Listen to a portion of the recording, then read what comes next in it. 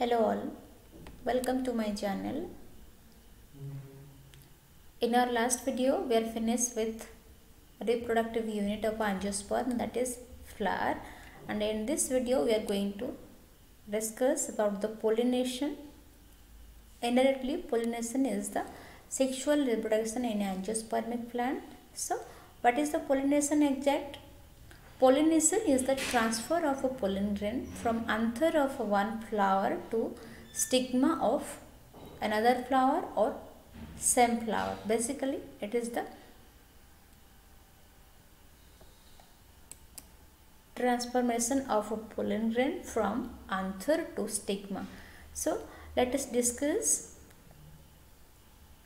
Before going to the discussion, if you are not subscribed my channel yet, please subscribe and stay tuned with. So, as I say, it is the process of sexual reproduction in flowering plant. Depending upon the source of pollen grain and pollination are of three types. That is autogamy, geitonogamy and xenogamy. Autogamy special for self-pollination, xenogamy is for cross-pollination. So let us discuss one by one. In autogamy, the pollination process is taken place by the transformation of pollen from anther of a flower to the stigma of a same flower. As I say, here is also the head is self-pollination, means transfer of a pollen grain from anther of the plant flower to the stigma of a same flower is known as self-pollination or autogamy. Autogamy further classified into cleistogamy and homogamy. So, first is cleistogamy. In the plants, flower never open and the anther is dehisced inside this closed flower to ensure pollination. In case of cleistogamy, the flower is a closed flower. So, here is the cleistogamous flower, closed flower, and it is contain both anther and stigma.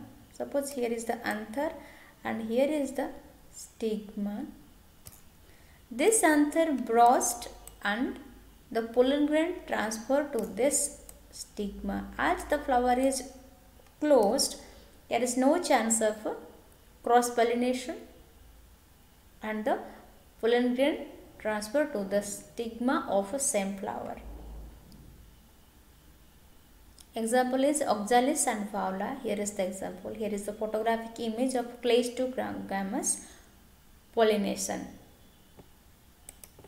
Homogamy, also one type of self-pollination where the anther and the stigma mature at the same time. So, the pollen grain from the same flower is transferred or reached to the stigma of that flower. So, it is homogamy, means same. The reproductive part are mature at the same time and self-pollination taken place. Next is geitonogamy. It is a kind of pollination where the pollen grain from the anther of a flower are transferred. Geitonogamy means cross-pollination, means there are two flowers. Here is the example of Cucurbitaceae family, pumpkin example. Here is a male flower and a female flower. So, these are the honeybees and some insect which are visit the plant for the purpose of nectar or feeding upon the pollen grain, and when it visit to another plant, another flower, it carry the pollen grain in their wing or legs and pollen grains are transformed. So, the flower is different. Transformation of a pollen grain from one flower to another flower. So, it is called cross pollination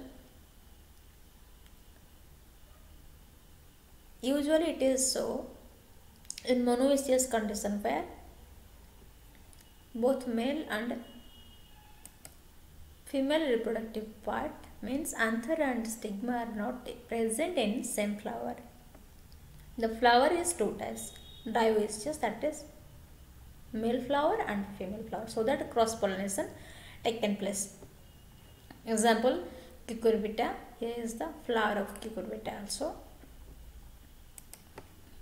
Next it is genogamy. It involves in the transfer of a pollen grain from one flower to another flower. This is only type of pollination which bring genetically different types of pollen grain to the stigma during pollination. Here pure cross pollination taken place. Pollen grain transfer from one plant to another plant. In last slide, here in zettonogamy the plant is same. Cucurbita, here is the male flower, here is the female flower. Plant is same, single plant. Two types of flowers are there. But here in genogamy, two plants are there. One plant bearing male flower, another bearing female flower. The pollen grains are transferred from this to this. For example, papaya, maize, etc. Next is pollination according to agency. Depending upon agency, pollination are divided into two types, that is biotic and abiotic. Under biotic agent, that is wind pollination, that is anemophily, and water pollination, that is hydrophily. And again in under biotic agent, mammals, reptiles, birds, insect, that is entomophily, zoophily. So let us discuss the pollination according to agency. First one is under abiotic, that is anemophily, means wind pollinated flower.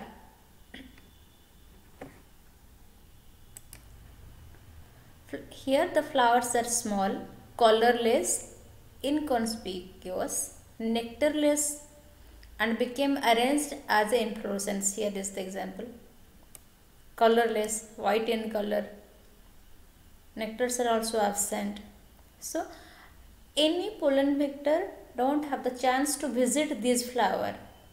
Especially pollen vector visit for attraction, for colored, for smell, for nectar, but these are colorless, no nectar glands are there, so pollination takes place by wind. Also the pollen grains are very light in weight, dry and dusty, non-sticky, so it is easily travel through the wind. Even some pollen grains also wing. Especially anemophilous pollination takes place in monocots. Next is hydrophily, means pollination takes place by water. It is quite rare in flowering plant and it is limited to about 30 genera, mostly in monocotyledons. It is very common plant, especially algae, bryophyte and pteridophyte. Here the fertilization takes place by the help of water. As the spores are biflagellate, they swims in the water and reach in the destination point. Flowers are small, colorless, inconspicuous, odorless and nectarless. Pollen grains and stigma are generally unwettable. The stigma are long, sticky. For example, Vallisneria, it is the long stigma and it is sticky. But all the aquatics are not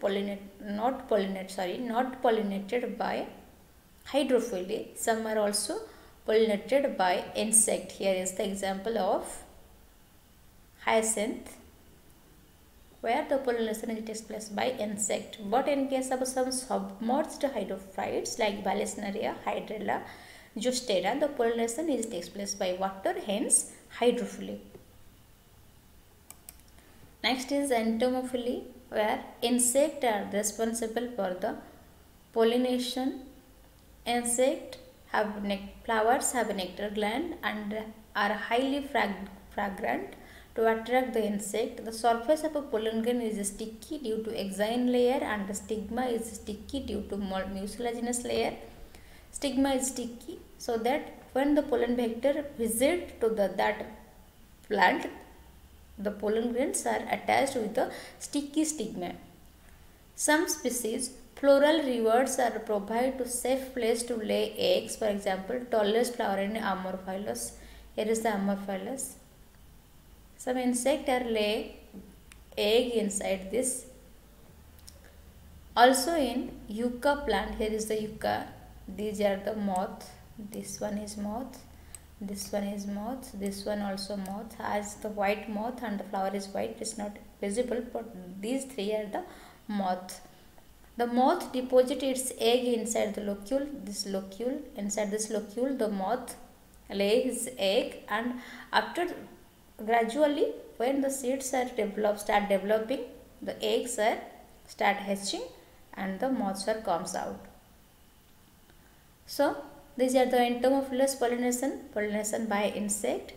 Here is the honeybee, moth, and other ant. These are the pollination takes place by bird and pollination takes place by bat, chiropterophily and ornithophily. Ornithophily by bird, chiropterophily by animal. Here is the example of a bat. Here is the bat, suck nectar by his tongue. So when pollination takes place by bat called chiropterophily and pollination takes by bat is known as ornithophily. Pollination takes place by bat is known as ornithophily, and chiropterophily pollination takes place by animal, especially bat. Here we finish with the types of pollination. If you have any query, please comment in the comment box. And please like, share and subscribe my channel. Thank you.